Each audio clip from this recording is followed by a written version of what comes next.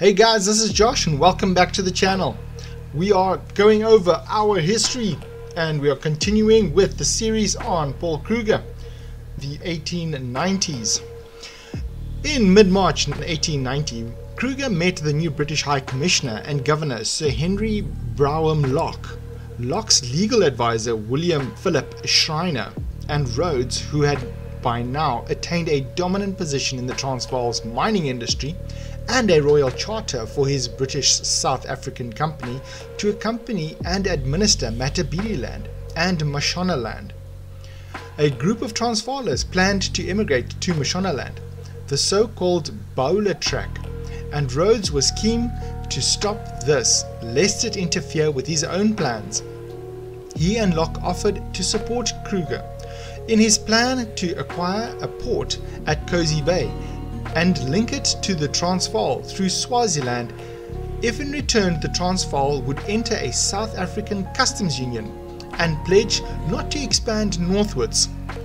Kruger made no commitments, thinking this union might easily turn into the federation Britain had pursued years before, but on his return to Pretoria forbade any Boer trek to Mashonaland. Rhodes became Prime Minister of the Cape Colony in July 1890. A month later, the British and the Transvaalers agreed on a joint control over Swaziland.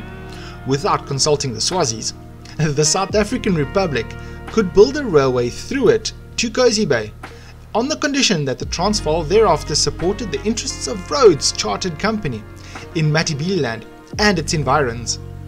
Kruger honoured the latter commitment in 1891 when he outlawed the Adendorf trek, another would-be immigration to Mashonaland, over the protests of Wolvaardt and many others. This, along with his handling of the economy and the civil service, now widely perceived as overloaded with Dutch imports, caused opposition to grow. The industrial monopolies Kruger's administration granted became widely derided as corrupt and inefficient, especially the dynamite concession given to Edouard Lippert and a French consortium, which Kruger was forced to revoke in 1892 amid much scandal over misrepresentation and price gouging. Kruger's second Volksraad sat for the first time in 1891. Any resolution it passed had to be ratified by the first Volksraad. Its role was in effect largely advisory. Uitlanders could vote in elections for the second Volksraad after 2 years' residency on the condition they were naturalized as burghers, a process requiring the renunciation of any foreign allegiance. The residency qualification for naturalized burghers to join the first Volksraad electorate was raised from 5 to 14 years, with the added criterion that they had to be at least 40 years old. During the close-run campaign for the 1893 election, in which Kruger was again challenged by Wolvaardt, with the Chief Justice John Gilbert Kotze as a third candidate, the President indicated that he was prepared to lower the 14-year residency requirement, so long as it would not risk the subversion of the state's independence. The electoral result was announced as 7,854 votes for Kruger, 7,009 for Wolvaardt, and 81 for Kotze. Wolvaart's supporters alleged procedural irregularities and demanded a recount. The ballots were counted twice more, although the results varied slightly each time. Every count gave Kruger a majority. Wolvaardt conceded, and Kruger was inaugurated for the third time on the 12th of May 1893. Kruger was by this time widely perceived as a personification of Afrikanerdom, both at home and abroad. When he stopped going to the government's office at the Raadsaal by foot and began to be conveyed there by a presidential carriage, his coming and going became a public spectacle not unlike the changing of the guard in Britain. Once seen, he is not easily forgotten, wrote Lady Phillips. His greasy frock coat and antiquated tail hat have been portrayed times without number, and I think his character is clearly to be read in his face, strength of character, and cunning. Rising tensions, raiders, and reformers. By 1894, the Cozy Bay scheme had been abandoned and the Dalgoa Bay line was almost complete. The railways from Natal and Cape had reached Johannesburg. Chief Malabog's insurgency in the north compelled Wolvaardt to call up a commando and the state artillery in May 1894. Those drafted included British subjects, the large majority of whom indignantly refused to report, feeling that as foreigners they should be exempted. Cots's ruling that British nationality did not preclude one from conscription as a Transvaal resident prompted an outpouring of displeasure from the Uitlanders that manifested itself when Locke visited Pretoria the following month. Protesters waited for Kruger and Locke to enter the presidential coach at the railway station, then unharnessed the horses, attached a Union Jack and raucously dragged the carriage to Locke's hotel. Embarrassed, Locke complied with Kruger's request that he should not go on to Johannesburg. Kruger's announcement that the government will, in the meantime, provisionally no more commandeer British subjects for personal military service. In his memoirs, he alleged that Locke secretly conferred with the Uitlanders National Union at this time about how long the miners could hold Johannesburg by arms without British help. The following year, the National Union sent Kruger a petition bearing 38,500 signatures requesting electoral reform. Kruger dismissed all such entreaties, assertion that enfranchising these newcomers, these disobedient persons, might imperil the Republic's independence. "Protest!" he shouted at one Uitlander deputation.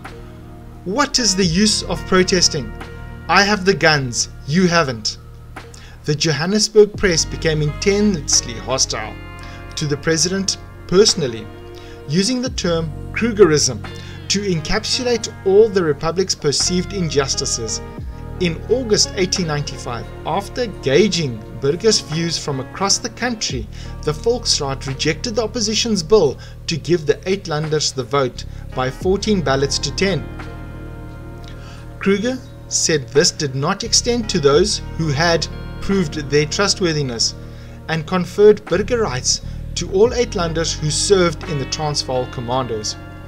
The Dalgoa Bay Railway line was completed in December 1894, the realization of a great personal ambition of Kruger, who tightened the final bolt of our national railway personally. The formal opening in July 1895 was a gala affair with leading figures from all the neighbouring territories present, including Locke's successor, Sir Hercules Robinson. This railway changed the whole internal situation in the Transvaal. Kruger wrote in his autobiography, "Until that time, the Cape Railway had enjoyed a monopoly, so to speak, of the Johannesburg traffic." Difference of opinion between Kruger and Rhodes over the distribution of the profits from customs duties led to the drifts crisis of September-October 1895. The Cape Colony avoided the Transvaal railway fees by using wagons instead. Kruger's closure of the drifts, or fords, in the Vaal River, where the wagons crossed, prompted Rhodes to call for support from Britain on the grounds that London Convention was being breached. The Colonial Secretary, Joseph Chamberlain, told Kruger if he did not reopen the drifts, Britain would do so by force. Kruger backed down. Understanding that renewed hostilities with Britain were now a real possibility, Kruger began to pursue armament. Relations with Germany had been warming for some time when Lloyds went there for medical treatment in late 1895. He took with him an order from the Transvaal government for rifles and munitions. Conferring with the Colonial Office, Rhodes pondered the coordination of an Uitlander revolt in Johannesburg with British military intervention, and had a force of about 500 marshalled on the Bechuanaland Transvaal frontier under Leander Starr Jamison, the chartered company's administrator of Matabeleland. On the 29th of December 1895, ostensibly following an urgent plea from the Johannesburg Reform Committee, as the National Union now called itself, these troops crossed the border and rode for the Witwatersrand. The Jameson raid had begun. Jameson's force failed to cut all of the telegraph wires, allowing a rural Transvaal office to raise the alarm early, though there are suggestions Kruger had been tipped off some days before. Joubert called up the burghers and rode west to meet Jameson. Robinson publicly repudiated Jameson's actions and ordered him back, but Jameson ignored him and pushed on towards Johannesburg. Robinson wired Kruger, offering to come immediately for talks. The Reform Committee's efforts to rally the Uitlanders for revolt floundered, partly because not all of the mine owners or landlords were supportive, and by the 31st of December the conspirators had raised a makeshift vuurkleer over their headquarters at the offices of Rhodes Goldfields Company, signaling their capitulation. Unaware of this, Jameson continued until he was forced to surrender by Piet Cronje on the 2nd of January 1896. A congratulatory telegram to Kruger from Kaiser Wilhelm II on the 3rd of January prompted a storm of anti-Boer and anti-German feeling in Britain, with Jameson being lionized as a result. Kruger shouted down talk of the death penalty for the imprisoned Jameson, or a campaign of retribution against Johannesburg, challenging his more bellicose commandants to depose him if they disagreed, and accepted Robinson's proposed mediation with alacrity. After confiscating the weapons and munitions the Reform Committee had stockpiled, Kruger handed Jameson and his troops over to British custody and granted amnesty to all the Johannesburg conspirators except for 64 leading members who were charged with high treason. The four main leaders, Lionel Phillips, John Hayes Hammond, George Frara, and Frank Rhodes, the brother of Cecil, pleaded guilty in April 1896 and were sentenced to hang, but Kruger quickly had thus commuted to fines of £25,000 each. Resurgence. The Jameson raid ruined Rhodes's political reputation in the Cape and lost him his long-standing support for the Afrikaner Bond. He resigned as Prime Minister of the Cape Colony on the 12th of January. Kruger's handling of the affair made his name a household word across the world and won him much support from Afrikaners in the Cape and the Orange Free State, who began to visit Pretoria in large numbers. The President granted personal audiences to travellers and writers such as Olive Schreiner and Frank Harris, and wore the knightly orders of the Netherlands, Portugal, Belgium and France on his sash of state. Jameson was jailed by the British, but released after 4 months. The Republic made armament one of its main priorities, ordering huge quantities of rifles, munitions, field guns and howitzers, primarily from Germany and France. In March 1896, Martinus Tiens Steyn, the young lawyer Kruger had encountered on the ship to England 2 decades earlier, became president of the Orange Free State. They quickly won each other's confidence. Each man's memoirs would describe the other in glowing terms. Chamberlain began to take exception to the South African Republic's diplomatic actions, such as joining the Geneva Convention, which he had said breached the Article 4 of the London Convention, which forbade extraterritorial dealings except vis-à-vis the Orange Free State. Chamberlain asserted that the Transvaal was still under British suzerainty, a claim Kruger called nonsensical. Kruger and Steyn concluded a treaty of trade and friendship in Bloemfontein on the March of 1897, along with a fresh military alliance binding each republic to defend the other's independence. 2 months later, Sir Alfred Milner became the new High Commissioner and Governor in Cape Town. Kruger developed a habit of threatening to resign whenever the Volksraad did not give him his way. In 1897 session, there was much surprise when a new member, Louis Botha, reacted to the usual pro-offered resignation by leaping up and moving to accept it. A constitutional crisis developed after the judiciary under Chief Justice Kotze abandoned its prior stance of giving Volksraad resolutions legal precedence over the constitution.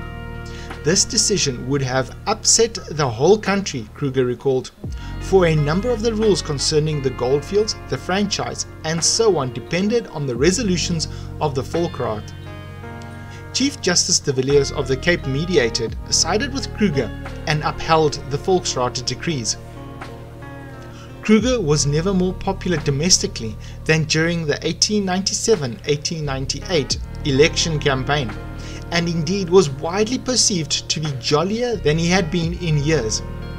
He won his most decisive election victory yet, 12,853 votes to Wolvaardt 2001, and Skalke Willem Burgers 3,753, and was sworn in as president for the fourth time on the 12th of May 1898.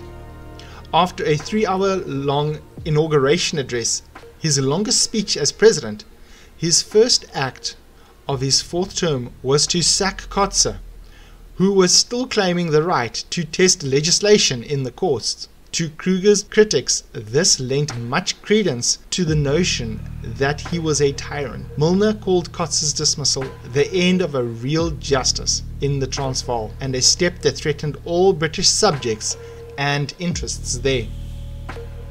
Kruger's final administration was, Menke suggests, the strongest in the history of the Republic.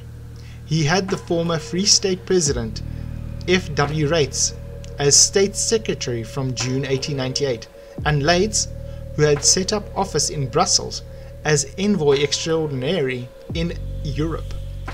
The post of State Attorney was given to the young lawyer from the Cape called Jan Smuts, for whom Kruger presaged great things. The removal of Leeds to Europe marked the end of Kruger's long-standing policy of giving important government positions to Dutchmen. Convinced of Cape Afrikaners' sympathy following the Jameson raid, he preferred them on this point. I want to thank you all for watching this far. This has been a great series for me. If you're enjoying it as well, please be friendly to the like button and be sure to subscribe, because we are not done yet. Hit the notification bell and YouTube will let you know as soon as the next one comes out. That's all for now, but stay safe and stay strong.